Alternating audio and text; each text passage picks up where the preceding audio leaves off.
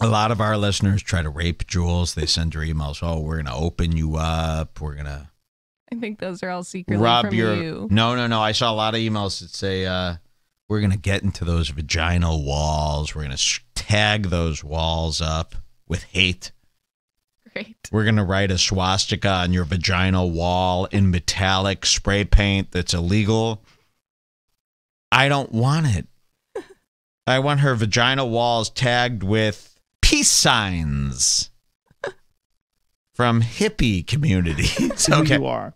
Their message from the beginning has been just do. Jules is willing and able, they say. To what? To receive pain from the man?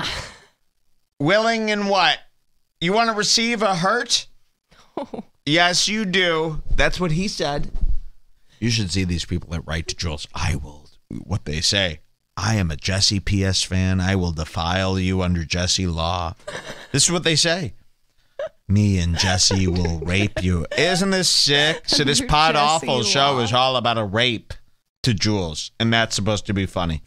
We will do to your walls what Jesse did to ours. This is what they say.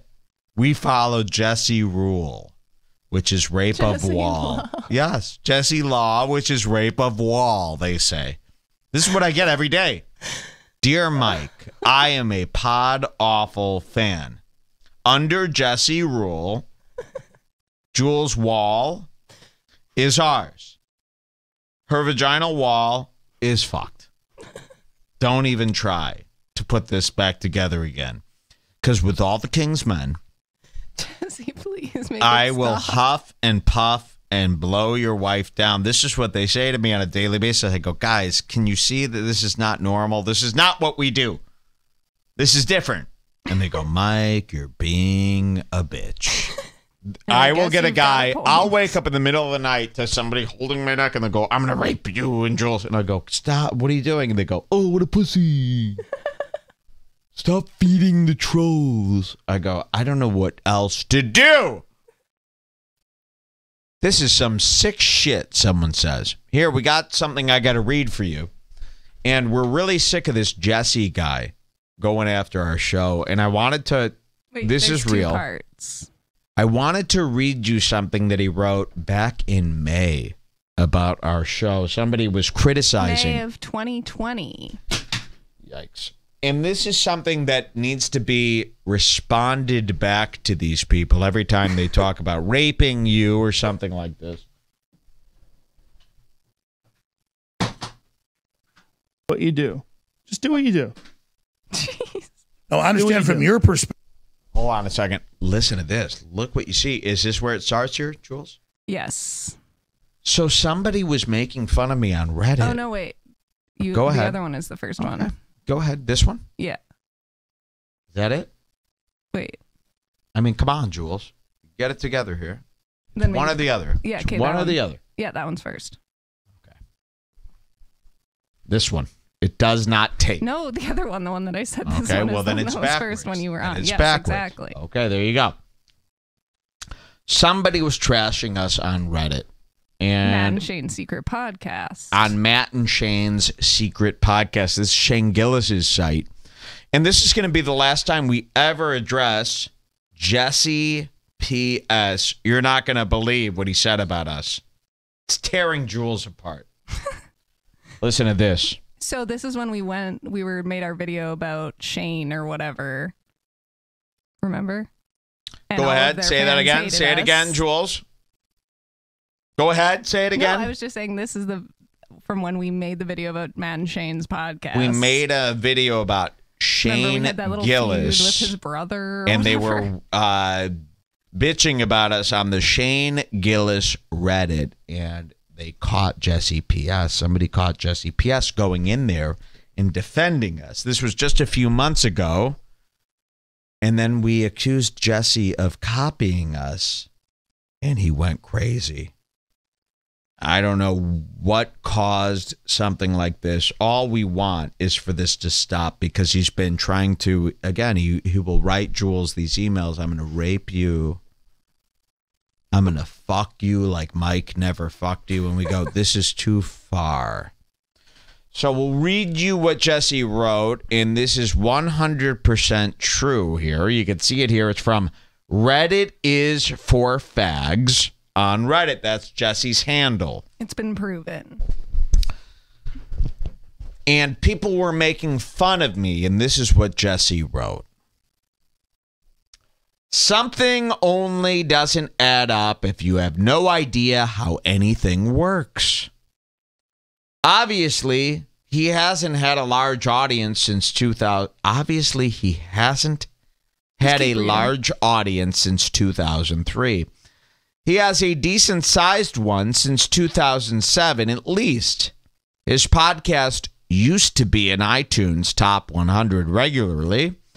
You're judging a podcast on YouTube views, which is retarded. So he's talking to this crowd on Shane Gillis's cast, Risking defending his us. neck to defend you. His studio isn't large. It's a den in a condo. You're just not used to seeing someone try, so you assumed it's a large studio. It's the size of a home office. He did not accept a job from Anthony Cumia, so I don't know what they wrote about me, but he's setting them straight. Yes. This exactly. is Jesse P.S. setting the haters straight about Redbar. You're just not used to seeing someone try, so you assumed it's a large studio. It's the size of a home office. He did not accept a job from Anthony Cumia. He lobbied to get it, then used that spot to gain an even larger following, and it worked. Now, here's where he starts really promoting me here. Hold on. Hold on. We're going to get this to work. And it worked. He managed to take many viewers of Cumia's network with him when he quit. He never accepted payment from Cumia, and he explicitly did not join with the hope to be paid by Cumia, but instead pointed new viewers to his own premium content section. He's had a Patreon-like service for bonus content since before Patreon. Okay, hold on. This is all funky. Since before Patreon. Where's that? There was no overhead for the comedy club, the Redbar Comedy Club, because it was run out of an existing nightclub. It essentially cost nothing to start and brought him, his partner, and the owners of the actual club a decent amount of money. Okay. Very nice. All right, let's go to part 2. It does not take a ton of followers to make decent money online, just dedicated ones. I know this from experience. Mike sells quite a lot of bit of merch and has had a large number of people sign up for his bonus content. Over the years, he likely has had more people sign up for his shit than Matt and Shane have on Patreon. Not a knock against them. I very much enjoy their podcast, but that's the math. I've listened for a very long time to Redbar. This is Jesse P.S. Of Podawful. He started out as a fan of ours. This is a post we found of his on Reddit. What you're about to hear isn't good. Here we go, they say. I know this from experience. He sells quite a bit of merch and has a large number of people signed up for his bonus content. Over the years, he has likely had more people sign up for his shit than Matt and Shane have ever had on Patreon. Not a knock against them. I very much enjoy their podcast, but that's the math. I've listened to Redbar for a very long time, and I know firsthand the extent of his audience, having been in Shane's spot myself back in 2011. His audience went after me, and even back then, it was a decent size. This was before live streaming on YouTube, for fuck's sake. Literally nothing points to a total failure.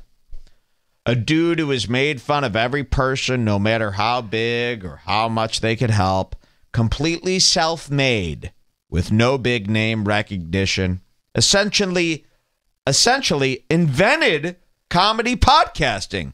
He's been doing it for 15 years. He's made his only job for at least a decade. He's made it his only job for at least a decade. He's run a successful comedy club from scratch until it was stolen from him. He was banned from every major platform, and despite this, is now taking off on YouTube as well. And he's made all his money with no advertising and only selling content and personally designed merchandise. Acting like any of this is failing is maybe the world's largest cope. Signed, Jesse P.S. Pretty much all you need to know about him from now on. That's all I'm ever going to say. If there's any discrepancy, see this post. That's it. I am a god.